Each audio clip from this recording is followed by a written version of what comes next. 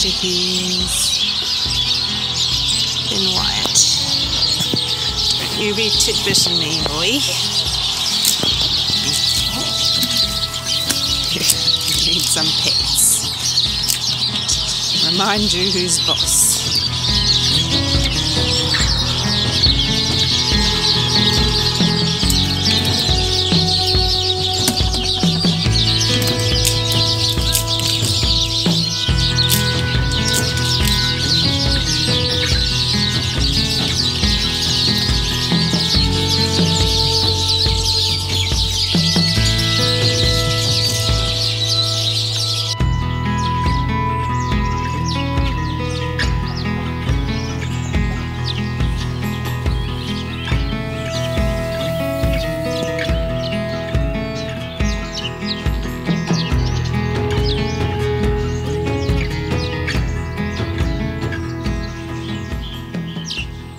I'm going to be making a shelf for our incubator to sit on in the laundry. So we're going to have a look at what the setup at the moment and how I'm going to try and make our space better in there. So at the moment it's our very old laundry and this really needs to be renovated. But anyway, at the moment we've got this corner here and I'm going to be building a shelf for the incubator here to sit above our laundry hamper. At the moment the incubator sits here on this old antique wash stand opposite the toilet, which is not great because there's only a narrow space in there, and I've got a shelf that's going to go here for some storage. I've got a new toilet and vanity that need to be installed, so I need to get the wash stand out of the way before that can happen as well. It's just I don't really have anywhere to put it at the moment. So it's probably going to have to go into Scarlett's room somehow. So what we've got over here is the laundry hamper, and we have our cardboard and paper recycling stuff that's like the more shiny kind of cardboard and stuff that we don't want to put in the fire. And then I've got my incubator equipment down here. Heat plates and dividers for the eggs in the incubator and the container down here. So they are all going to sit under the shelf except for the recycling. Well, I need to clear everything out so I can get this shelf built, and I need to move these bags out of the way, and I've got way too many of those anyway, so I'm going to get rid of some of those and find somewhere else to put those. So these are the materials for our shelf. For the shelf surface, I've got this sheet of, what is it, acacia, which is 1200mm by 300mm by 18. And it wasn't what I was originally trying to buy. I was just going to get some wide pine, but they didn't really have any. I've used laminated pine previously for other shelves. They didn't have any that was the right size or wide enough, and this was actually the cheapest thing that had the right sort of width. So yep, that's a bonus because it looks nicer. It's got a plastic cover on at the moment, but it has a nice slightly greyish brown sort of colour. And then we are going to be doing a support underneath the shelf on two sides because it's going to be a corner shelf. So I'm using what I've done for the other shelves in the cupboards. Is this pine trim, which is 30 by 30mm square, and that's a 1.2 metre long piece. So we'll be cutting that into half and down a little bit. And then we're going to be making one leg at the front on the washing machine side. It has to be fairly narrow just to be able to fit everything under the shelf. So hopefully this will be strong enough. It's only holding the incubator, so it doesn't need to be super heavy duty. So this is a 40 by 18mm piece of pine trim, and that's 1.2 metres long, so we need to cut that down to the right height. So now I need to figure out what exact height I want the shelf at. I figured out a rough height with a little bit of wiggle room. It's got to be tall enough that we can open the laundry hamper nicely, but short enough that we can open the incubator lid nicely. So let's go figure that out.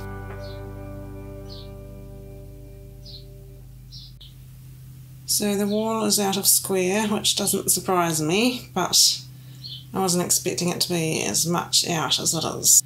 So I've got my pieces cut. I had to just work quickly because Scarlett's supposed to be having her nap, but she is not sleeping. Didn't help when I was doing things in the laundry, but out in the garage, here's what I've done. So these are the shelf top pieces, and these are the support pieces that are going to go underneath and screw into the wall, and then I've got my leg. So hopefully everything's all going to fit nicely. I cut the leg a little bit higher just to make sure. I can always cut it down a bit if it's too high. So I got all my pieces cut and discovered the reason somebody wasn't sleeping is because they pooped. That's mum life, so I'll just have to get back to this project sometime later. We're back to the front plot, working on weeding the other 2 rows now.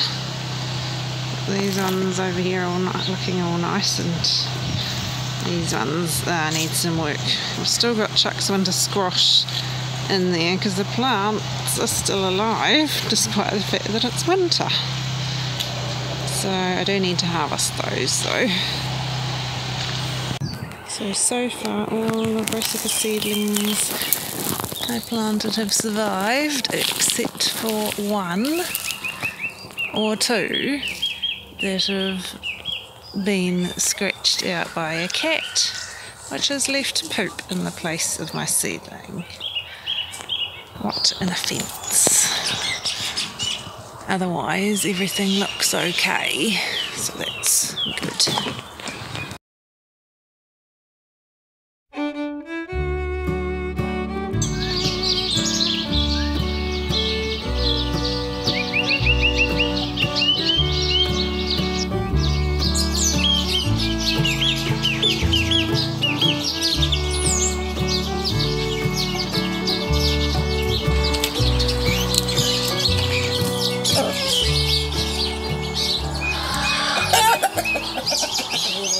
So the laundry shelf turned into a bit of a mission.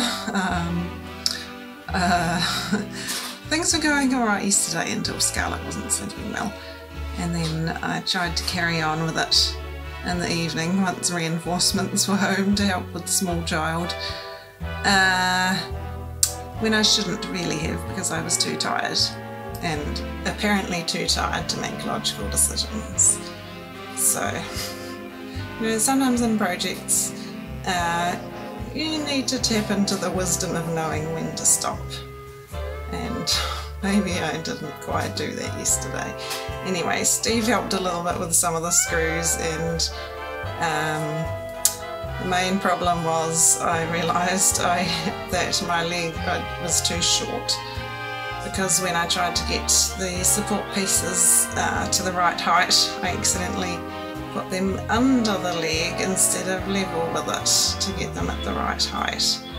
So I've had to do it a little bit differently. So here's what we've got. I mean, the top of the shelf looks nice, except for the fact that it's out from the wall a bit since the wall isn't square. But we're going to try not to think about that anymore. And I've got the support pieces underneath against the wall, and the tricky part was figuring out what to do with this leg. So in the end, I mean, if this whole shelf was 1 piece of wood, I was going to put the leg in the corner, but I didn't want to do it plywood, and so we've got 2 pieces of wood there. So I needed to put something there to help hold them together. It's not the most stable shelf in the world, but it'll be fine for just the incubator. And what I had to do to increase the leg height was add the little cut-off piece I had from the square-ended support pieces. That was hard to get straight, but I'm going to change this in future. I know I will, to make it better. I need to add some sort of angle under there to make it stronger, but for now it's there and I can put the incubator on and get it running. So that's the main thing. Am I satisfied with it? Not entirely, but is it functional? Yes. So here it is, the incubator on its shelf. Yay! It's going to be so much better here. The laundry hamper fits under nicely, and the recycling. I've got plenty of height clearance for the laundry hamper. I can put the lid right up. That's not an issue. That's actually better being a little bit higher than I initially intended, because it'll keep it right away from the little hens, which was not going to happen where it was before. It's sitting out from the wall just a little bit. The legs are back here, so there's nothing that needs to touch the shelf there. And the cords go nicely behind there. I've got the plug board down here for the 2 plugs for the incubator itself and for the turning mechanism. And we've got enough height clearance for lifting up. I don't like to lift it too high when we've got eggs in there anyway. So I think that will work out just nicely. Now I can deal with the stuff over there. And yeah, so actually quite happy about that in the end. It's done. Hello. Ninja's like, nobody gets in the dirt before me. Oh, good job. We're digging some more dirt out of the chicken pen to fill up the little raised veggie bed where the rhubarb was. And getting the level down a bit, which is always a bonus. Getting it further away from... Thanks, Tom. The wall of the garage. Sorry, Tom, you're missing out on all the fun. The chickens are circulating, eh, Ninja? So we got enough dirt from the chicken pen to top up this raised bed at the end of the veggie garden. Just still got the sorrel in there.